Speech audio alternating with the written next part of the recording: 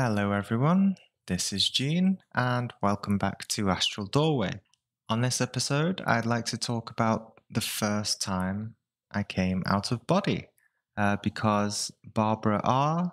said, I think it would be awesome if you talked about the first time you went out into the astral, what things were hard, and what did you do first.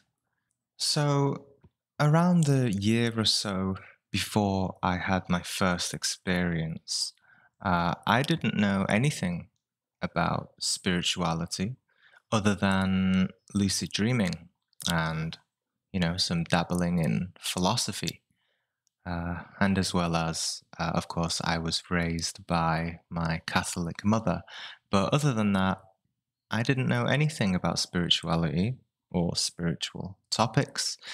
I'm not one of those astral projectors you hear of who have had the ability since they were very young, or even babies, or when they were children, or even remember what their soul was doing before they were incarnated into their current physical body.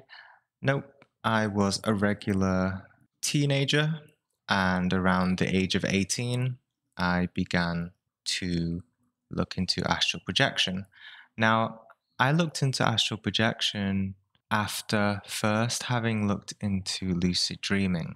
Uh, I was practically very good at lucid dreaming. I had hundreds of lucid dreams before I tried astral projection.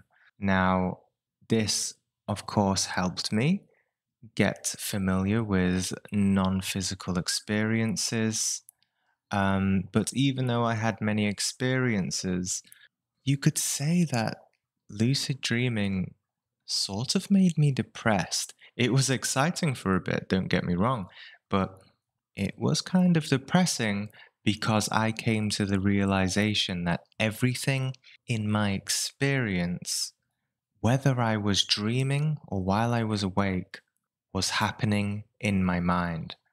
And this, sort of feels like a prison.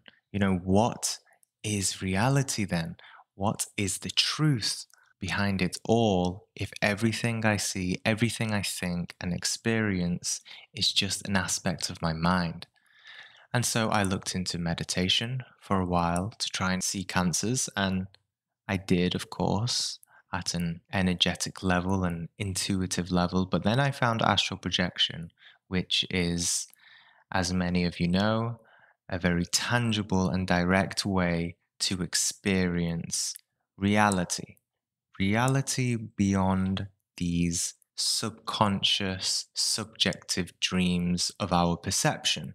And so, yes, when I found out about astral projection, I was very excited. I got my first book on it, which is called The Art and Practice of Astral Projection by Ophiel. It's quite an old book, but it was written in quite a direct way. And from the time I heard about astral projection and I started reading that book, I think it took me around 3 to 4 months to have my first experience. Now, keep in mind, of course, I had been meditating, experiencing lucid dreams, and I was sort of motivated from this base experience of an existential crisis, right? I was also in a time where I was not sure of what I was doing with my life, and I was really looking for answers genuinely, seriously in my soul. So, yeah, I was lucky enough to have my first out of body experience in a matter of months. And this experience happened spontaneously, as still do most of my experiences. One night, I found myself waking up in the middle of my sleep, but of course, instead of waking up regularly, I began to spontaneously feel this sort of trembling, this earthquake, you know, the vibrations, right? This energetic vibrations all over my body. Now, you don't feel this in lucid dreaming. So this was entirely new to me. Of course, I had read about it in the book that I was reading, and I immediately recognized it. Of course, I wasn't actively thinking, I was focused on the goal. I wasn't analyzing, I wasn't becoming excited.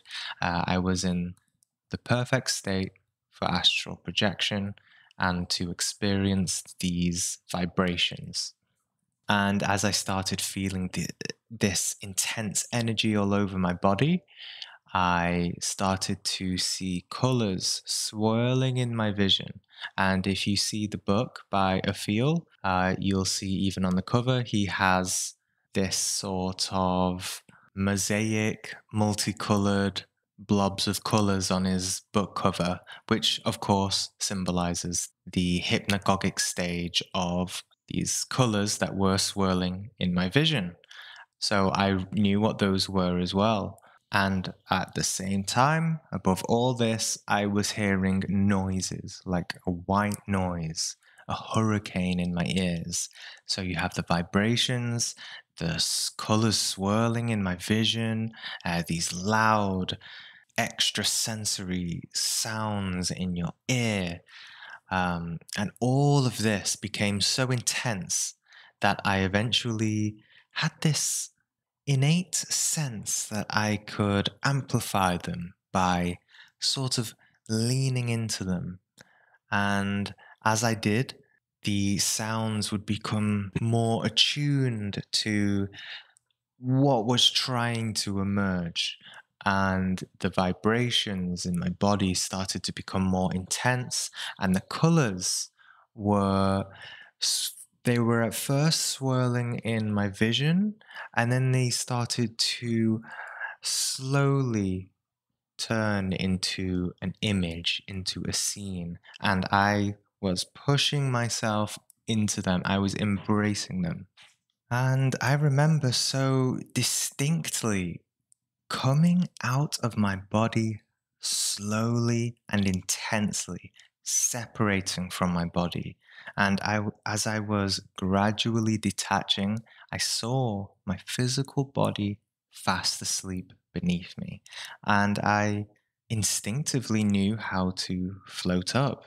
I didn't roll out or get up. I actually floated up and was flying in my bedroom, and I saw my physical body beneath me.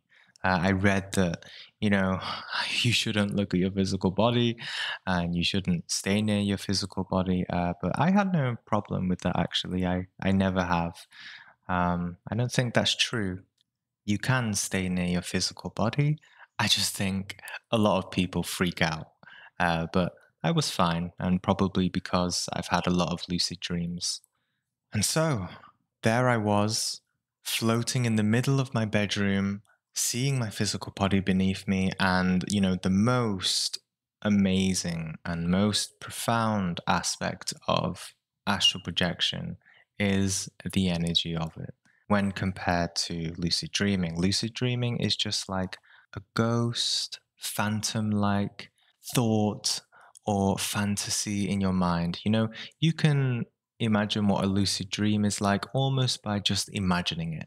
But it's very hard to do it with astral projection because astral projection in the moment is always a new sort of energy, and it's intense and you can feel it, and there is information in that energy. And included in that information is the palpability, the reality, and the objectiveness of what you're experiencing, you know? And so while I was floating in the middle of my bedroom, I started to lower my astral body to the floor. I felt the sensation of the carpet under my feet.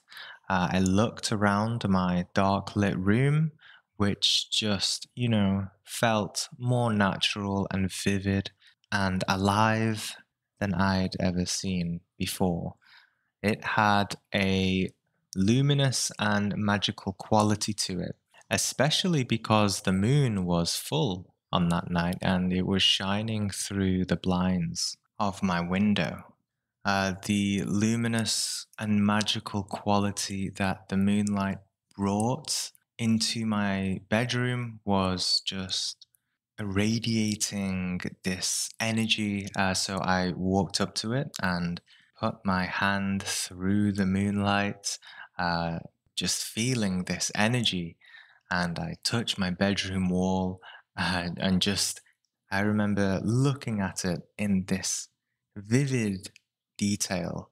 You know, this experience is still one of my most vivid and well remembered experiences. And I think I'm lucky to have such a vivid and typical first astral projection experiences with all the hypnagogic stages and just floating into my bedroom and seeing my physical body sleeping. It was realistic to the core of my being, so realistic that it felt highly physical, more physical than waking life, especially back then when I was not so much a spiritual person. Most of my physical waking life was spent just in ordinary consciousness. And ordinary consciousness is mostly dreamlike because most of us are dreaming, thinking about other things, fantasies. But astral projection, once you achieve it, it is always in the moment, it is always present. And this sort of experience where you come out into a bedroom, you're feeling the vibrations, is profoundly real and leaves you with this shock in your consciousness. It did for me anyway.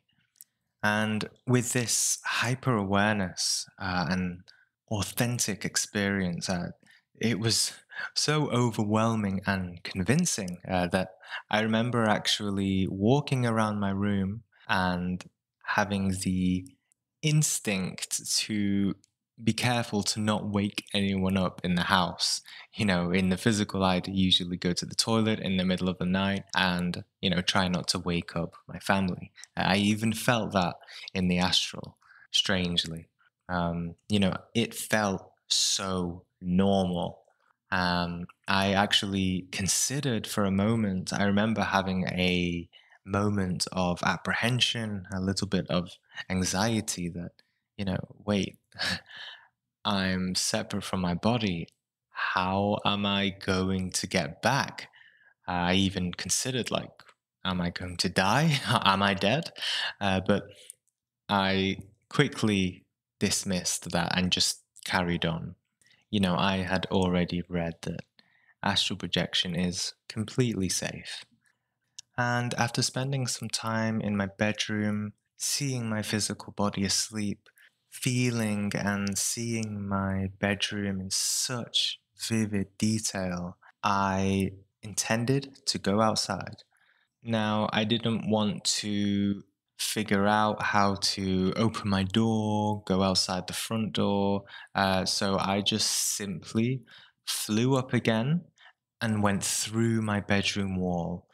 And as I came out on the other side, um, you know, I felt a shock from just going in my bedroom. Now, going outside was just on a whole other level.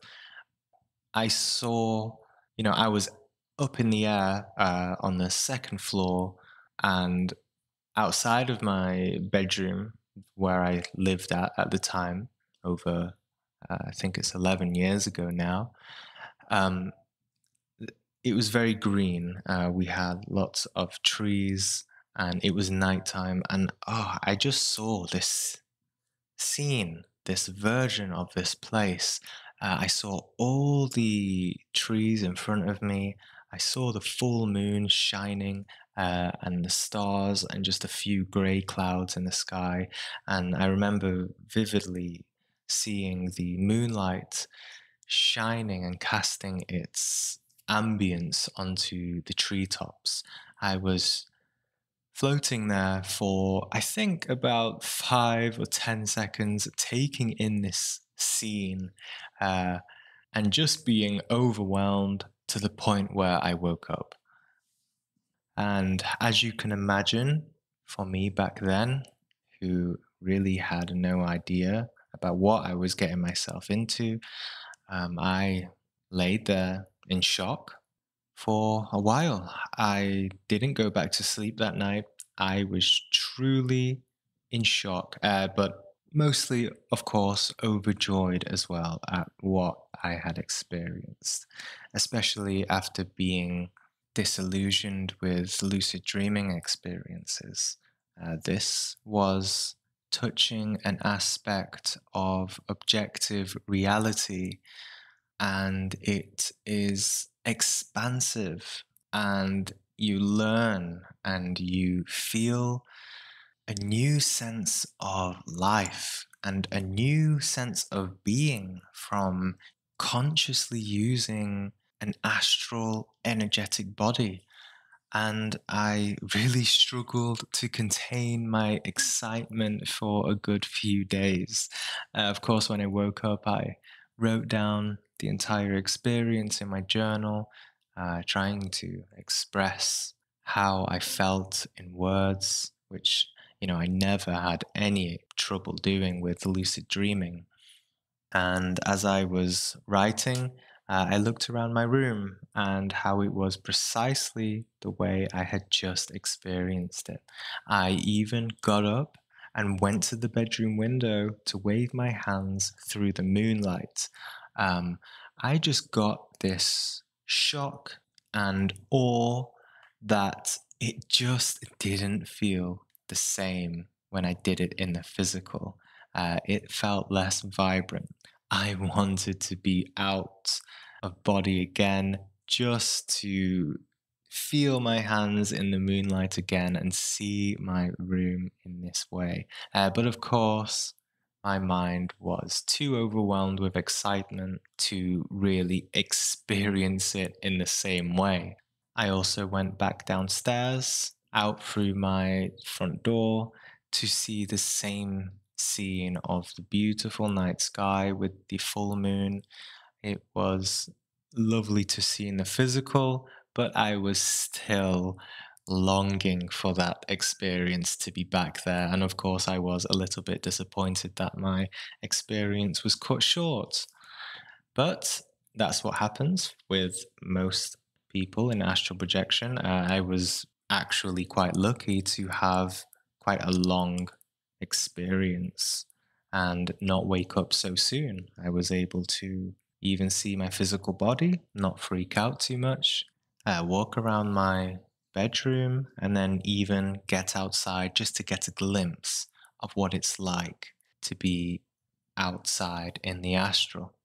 And actually, I know a lot of you have probably listened to my How I Proved Astral Projection is Real video, and how that was a validating and confirming astral projection experience. Well, my first experience was a confirmation experience too.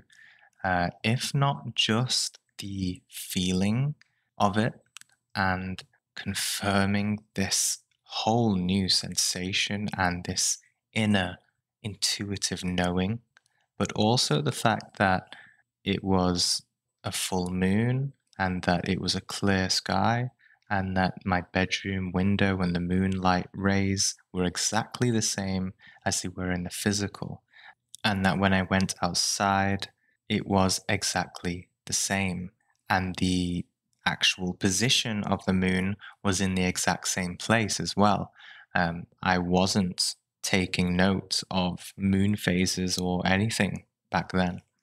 I couldn't contain my excitement so much that I told loved ones and family members. But that was a mistake.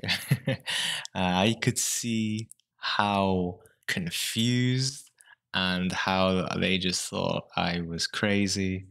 So since then, I kept my experiences to myself for many years, and I continue to have many more profound experiences. And actually, not long after that one of my first experiences was also coming out of body not so far from the house that I was in, and I went to a sort of parallel dimension to the physical, but there was many people living in the afterlife in this one, and I met and talked to a family. So I'll make a video for that one because this is running a bit long now. And yeah, so really it was just one of the most typical astral projection experiences where you come out, you get shocked, and you go back to body and you stay in awe of the experience. But yeah, Barbara asked what things were hard. Um, Honestly, I was very focused. I took the book to heart that I read. I took it seriously, and I really wished and intended and desired to astral project in a practical way, not just hoping. And I was absolutely sure of myself and my intentions. And of course, I had a lot of lucid dreaming experiences beforehand, and I was already practicing meditation. So I didn't actually struggle that much. And I feel like a lot of people, when they first start astral projection, they seem to think that it's a practice of going to sit down in your bedroom, lying down, and just thinking about astral projection and hoping that they will come out. It's not that. When you go to bed, you need to relax.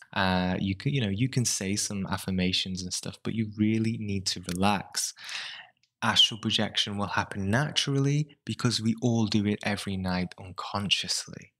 It's all about just getting your subconscious to wake you up during the middle of the night. It's not going to happen if you're still feeling wide awake. You need to pass the phase of sleep first. And it is really actually not that complicated to get in tune with your subconscious. I'm sure many of you have woken up a few minutes before your alarm, or you've just told yourself to wake up at a certain time and you'll wake up. You can do that. You don't actually need an alarm. Before you go to sleep, you just look at the time and you'll say, okay, it's 11 at night now. I'm going to wake up at 7. You don't think about it. You don't get anxious about it. You just know you will do that. You just know, okay, I'm going to wake up at this time. It's the same with astral projection. I'm going to wake up in the middle of the night and I'm going to leave my body. And that's it. But with what things were hard, I think it was more after, you know, making the experience happen again.